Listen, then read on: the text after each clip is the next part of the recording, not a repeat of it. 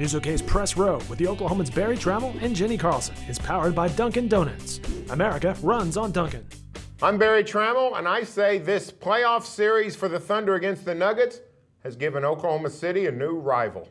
I'm Mike Sherman, and I'm wondering if 4-zip sweep for the Thunder wouldn't damage that rivalry before it got started. Hi, you're watching the Press Row, sponsored by Dunkin' Donuts, and we're talking about what will be the legacy of the Denver Nuggets Oklahoma City Thunder opening series. Barry, you say a rivalry is born. Well, I think this is where NBA rivalries are formed, is in the playoffs.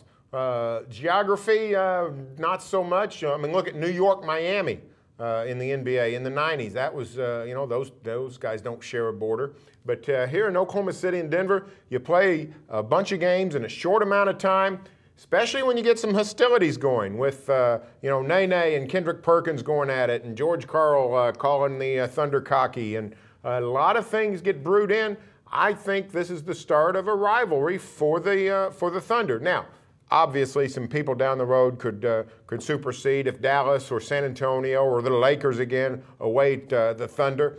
Denver's not going to be at the top of the list. But this is where NBA rivalries are made. And I think this is the start of something that could be quite a good rivalry in the NBA. Barry, what I think is this. A rivalry needs to be reciprocal. And the Nuggets just aren't putting up much of a fight. I mean, a couple of these games have been really close. 2 of the 3 have been really close. There's been the fireworks, verbal mostly. It did start in a promising way to get emotions up, to get bad blood between all ball clubs, is the way Earl Weaver used to say. When George Karl throws his buddy Scott Brooks under the bus and says he's cocky, you think we might have something here. But it's 3-0. We sit here talking about this on Monday afternoon. Game 4 is Monday night. Could be a sweep. I think the Nuggets would have to put up a competitive fight to make it a rivalry. I haven't seen it yet. Well, I mean, you're right. The sweep is going to hurt the dramatics. It's going to hurt the script. But the fact that this isn't just a lay-down series, we have had some good, even before the series, the Nene and the Kendrick Perkins going at it, and George Karl sort of putting his thumb in the stew. I think this is this could be the budding rivalry, and also for this reason, even the Denver media is helping stoke it. Mark Kisler, the Denver Post, had some uncomplimentary things to say about the Thunder. So I think those are the sort of the building blocks of a rivalry. Now, if they go 5 years without playing in the playoffs, no.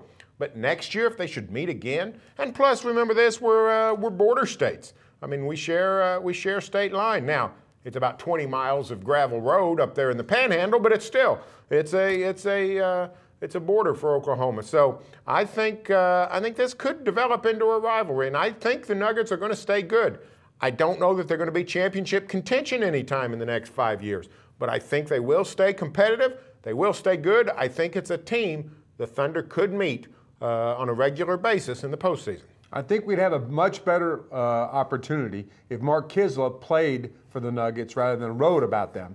I think him calling Kendrick Perkins a cheater, I think him saying the Thunder's a fraud, I think if he insulted our columnists, we might have a good rivalry between newspapers. But the fact that he insulted the Thunder, the fact that he's talking about them being a bunch of whiners for getting technical fouls on a team that, set the curve, or at least used to, for technical fouls. If that's what we're building this rivalry on, we better look elsewhere. Maybe there's a throwdown between Nene and Kendrick Perkins. Again, I think that's the thin thread that hopes for a rivalry will depend on. Better start looking for the next round. That's all for this edition of the Press Row, but you can stay with the best coverage team anywhere, every day at News OK, and every morning in the Oklahoman.